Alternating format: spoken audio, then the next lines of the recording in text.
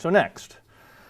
So what I want to talk about next, so he talks then in this next chapter 4 about the difference between cries and articulations, right? And he says that cries of passion are natural and articulations are conventional, right? And when he says articulation, he really means like, so you can kind of imagine, an animal has these cries, right? Like the howl of a wolf or the bark of a dog. It's just sort of it's sound. It's sort of continuous sound, right? And in order to create language out of it, you have to create articulations, which is to say you have to create some interruptions in that sort of flow of sound, right? And so that's what articulation means, is to create these kinds of interruptions in that flow, right? So in order to create words out of a scream, you need consonants, right? So a scream is kind of like a pure vowel, I guess you could say, right? Ah, right? It's a vowel, right? And if in order to turn that into a word, you need to add some consonants, right? And that's articulation. It interrupts that flow of sound, right? And that's what he's looking at when he looks at this movement from cries to articulation, right? So the claim he makes is that cries are natural and articulation is not natural because it requires attention and practice, right? And so, yes, it does, right? And he points to the example. So he's got the evidence. He says all children need to learn them, right, these articulations, and some do not succeed easily. So it's not really easy to learn articulation, right? It's like when you're a toddler learning language, you kind of screw things up. You get the consonants mixed up. You get the vowels sort of mixed up. And right, it takes work, right? And so he's saying, well, because of that, we see that in children.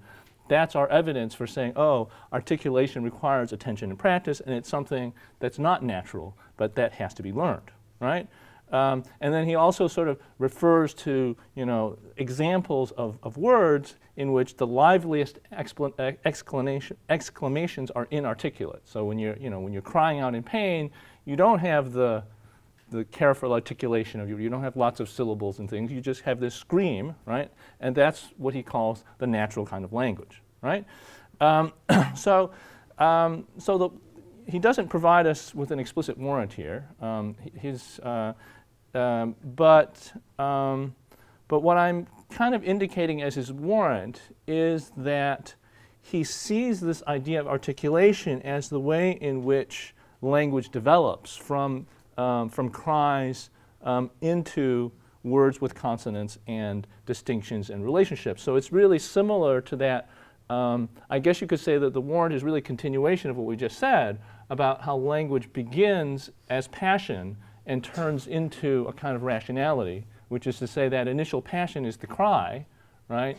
And then as you become rational, you work hard, you pay attention, and you add these articulations to the cry. You add the consonants, and you add sort of the different distinctions and relationships that need to develop in order for you to have a real language.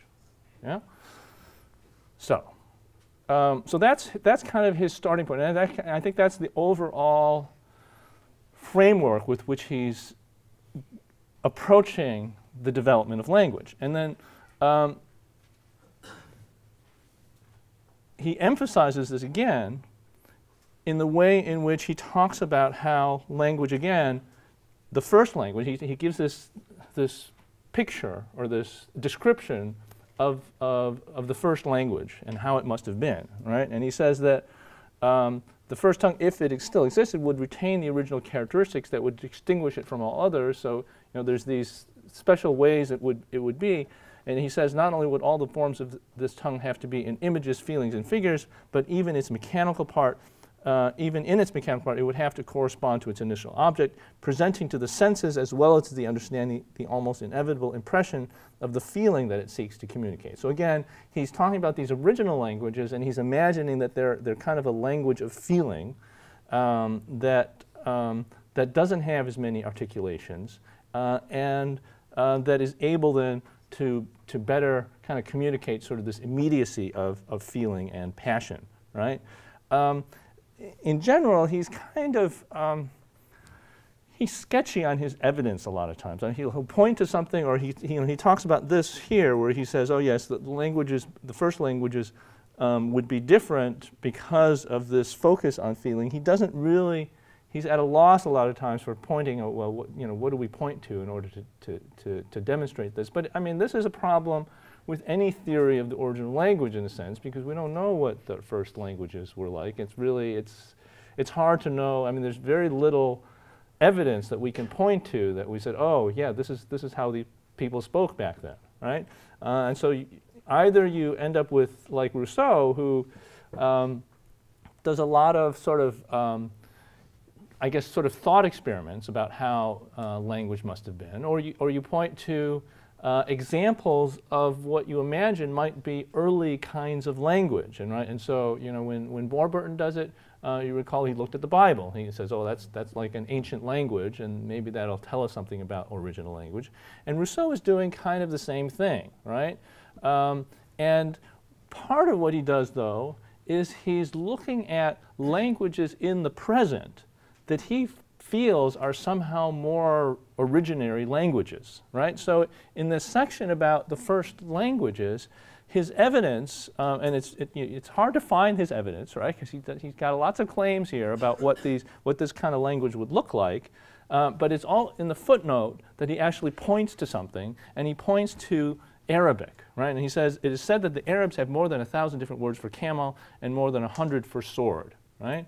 I don't know if he knew Arabic, and so I don't know. I don't know Arabic myself, so I can't really judge that. But it does seem like kind of just something that he kind of just pulls out of the air, right? This kind of example of Arabic being a language that uses lots of different words for one thing, and also being a language that's somehow indicative of what the first language would have been like, and so. It's not clear why he would refer to a particular language as, in the present or his present, as being, evidence for what the first language would be like. But we're going to get that.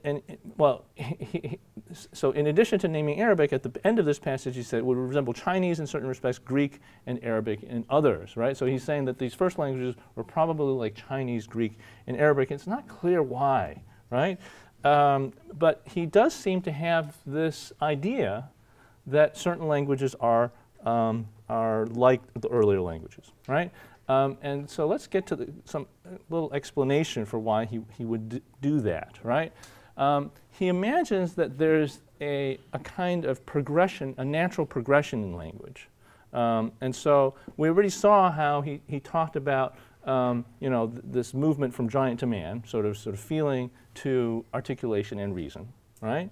And he says that this development is a natural one. So the claim here that he lays out here is that the more the words become monotonous, the more the consonants multiply, that as accents fall into disuse and quantities are neutralized, they are replaced by grammatical combinations and new articulations. So just what we were talking about, right? So these cries of passion become language through the addition of articulation, of sort of creating of these interruptions of these differences within the language, right?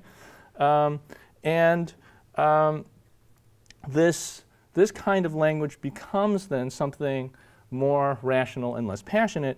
And this progression, he says at the very end, and this I think is kind of like his warrant, is that the progression seems to be entirely natural. So and if you remember, this is we can understand natural in contrast to revelation, that Warburton gave us, right? So it's a natural development, which is to say, he says that just with the idea of language, you already get this development, right? So it's natural. It has to occur this way, sort of out of thinking through the idea of language, and so it'll always happen this way. So it's a natural development. Whereas with Warburton, you recall, he really focuses on the fact that it's really God teaching humans language. And so it's not natural, in fact. It's really something very artificial because humans would not have been able to learn it by themselves. So it's something that has to be revealed. Right? So that's revelation. It has to be revealed to humans through some kind of act of teaching, right?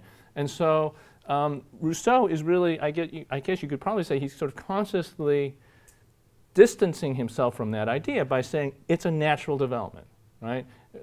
As soon as you have this, you know, as soon as you have humans, they're gonna develop language on their own. It's a natural thing for them to do.